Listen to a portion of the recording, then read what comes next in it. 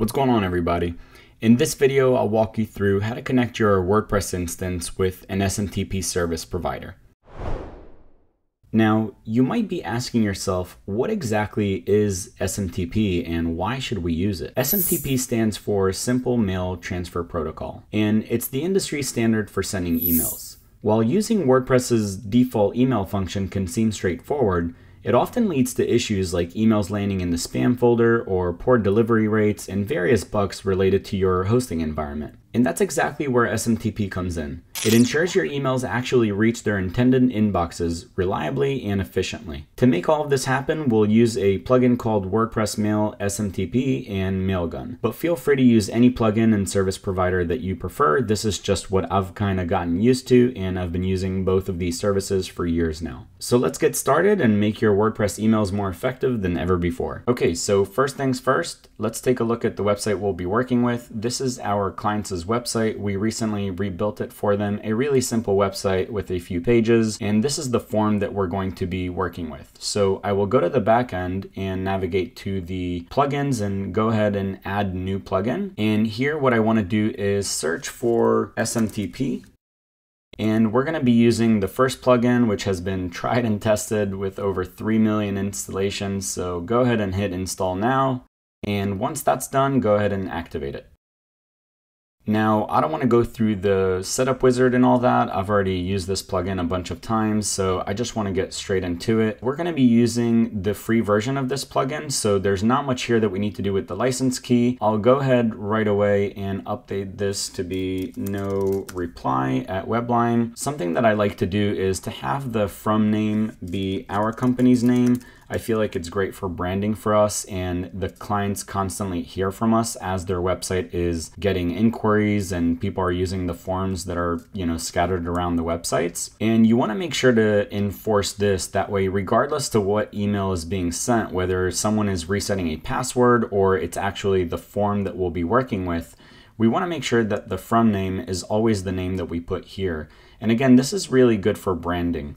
And the next thing that we want to do is add a Mailgun API key. So I'm going to go ahead and go to my Mailgun. I've already added my domain here. Again, we use Webline, and we use specifically a subdomain as recommended by Mailgun. And I'm going to go straight to sending API keys, and I will add a new API key. And in this case, let's go ahead and grab here the name of the client. And whoops, let me go back to Mailgun, and in the description, let me just give this name here, and I'll add the API key, and I'll go ahead and copy this API key, and I'll drop the API key here into my form, and the domain name again is mg.webline.com, and the region is US, and let me just test the settings here. I don't want to save this. And it looks like the settings were successfully saved. And that's pretty much it with setting this up. Now I can just navigate quickly over here, and let me refresh the page so we're dealing with the latest and greatest that we just applied. And for full name, I'll just write here my first name, and I'll say whatever email. And let's grab this. This is a test. And I'll go ahead and hit send. And the message was sent successfully, so I'll go ahead and open my email here on another screen, and let me open the message up and show it to you. So let me exit full screen here and bring this window over here, and you can see that the email was just sent to me. Here's the time just a minute ago when we did this, and it's telling me, which is directly from the form here with bricks, but it's telling me the exact link that was used. And it's telling me that this is a test, and the from is Webline with no reply at webline.com. And if we really want to ensure that this was indeed the email that was sent with Mailgun, then all we need to do is go back to Mailgun, and in this case, go to logs. And if we take a look here at the timestamp, you can see that this was sent just a few minutes ago. Again, take a look here, 4:38 p.m. on June 12th.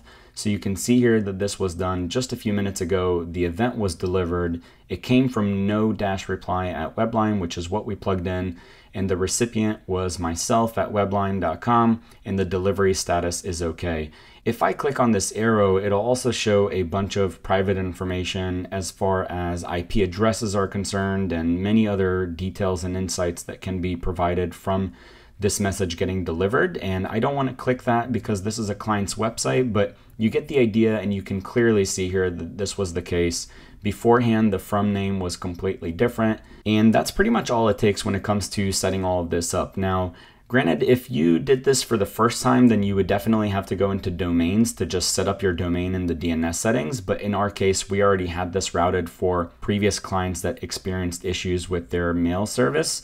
And so we've already done the initial step, and moving forward, we don't really have to do that again. And that's definitely something that you would need to do, again, just once if you're using a domain like us where it's the same domain over and over again. So for you, there might be another minute or two when you're first setting this up, but once that's done, it's smooth sailing from there. And that's all this takes to get everything up and running smoothly, so that way you never really have to bother with email issues again. If y'all have any questions, please drop them below and I'll do my best to answer them. And if you'd like to support the channel, the best way to do so is to give this video a thumbs up and subscribe. Thank y'all for watching, and happy building.